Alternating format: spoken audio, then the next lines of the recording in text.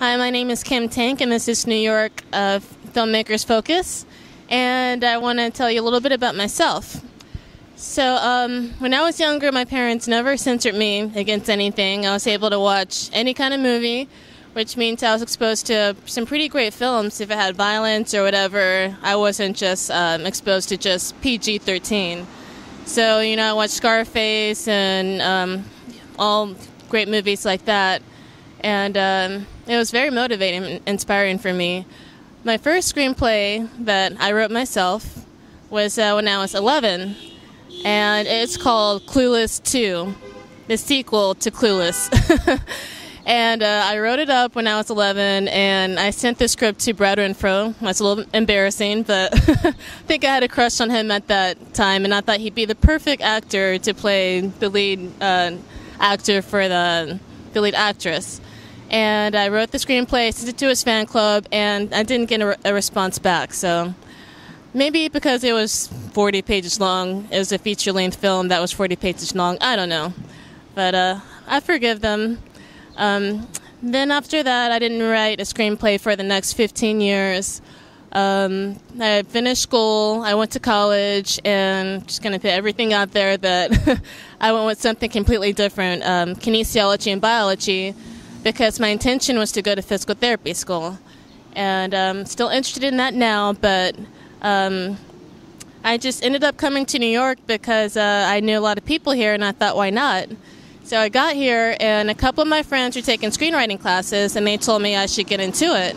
So I got into it. I fell in love. I forgot, at 11 I wrote my first screenplay.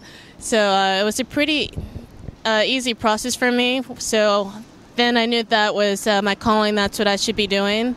And as of this day, I have 5 screenplays written, and I just keep redrafting it until, of course, it's ready to go, because you want to make sure it's, of course, it's never perfect to a screenwriter. Your work is never done, but, I still have a little bit of ways to go before I end up getting an agent or selling it off or maybe making it myself.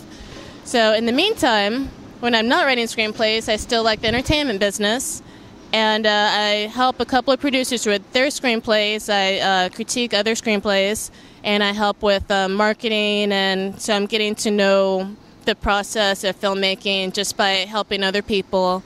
And I'm also assisting with a couple online shows. One of them is Absolutely. I'm the producer for that. I come up with the news, and then we film him, and he puts his stuff out there, so look for that, Absolutely.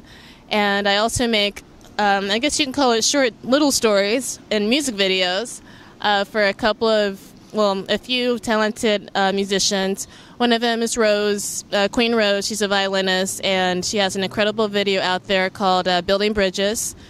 And the talented Angelina Roz, I've produced 3 videos for her, so go check that out, YouTube, Angelina Roz. And for myself, I'm still styling and, like I said, producing music videos, helping. All my work can be found at copycatting with a K, .wordpress.com. I'm also on Instagram, Crazy Life Simple Style New York, and that's me. And I hope you can follow me and see where I go with things. I'm very confident that things will happen, and I'm excited to do all these projects. So follow me on copycatting.wordpress.com, and I'll see you on the next New York Filmmakers Focus. Thanks.